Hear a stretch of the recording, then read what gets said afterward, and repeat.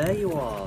I was wondering where you was. What are you doing down there, guys? Come on, come down here. Come down here.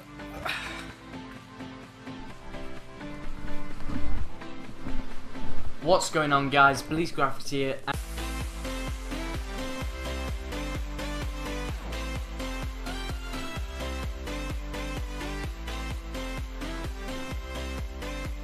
I've actually had to record this twice because I don't know why, but the gameplay wasn't up. I don't know why, but this doesn't happen to any other game capture PVR things, whatever they're called. But it happens with the Hopage PVR.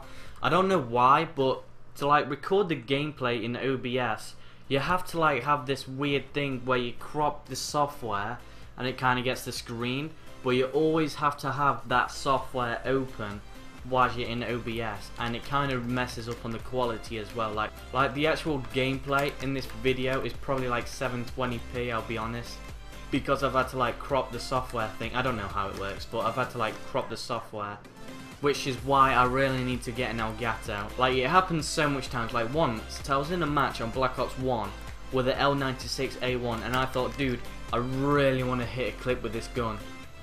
Wow, bro, come on, seriously, the car has to explode the second I walk near it.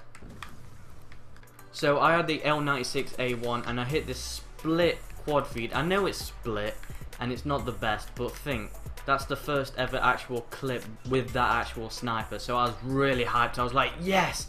Oh my god, I've been playing so long just to hit this one clip. And I wasn't recording at the time, so I had to go to theatre. And you guys could be thinking right away, okay, so what, you know, just go theatre, get it there, it'll be okay. You might lose a bit of the quality and sound might not be the best, but you could still get it. But no, guys, you'll be wrong, because any time a host migrates or anything in a match, the theatre messes up. I have no idea why, but it just happens, and my luck is so bad that that actually had to happen. But yeah, I'm recording right now, so hopefully I might actually hit a clip for you guys.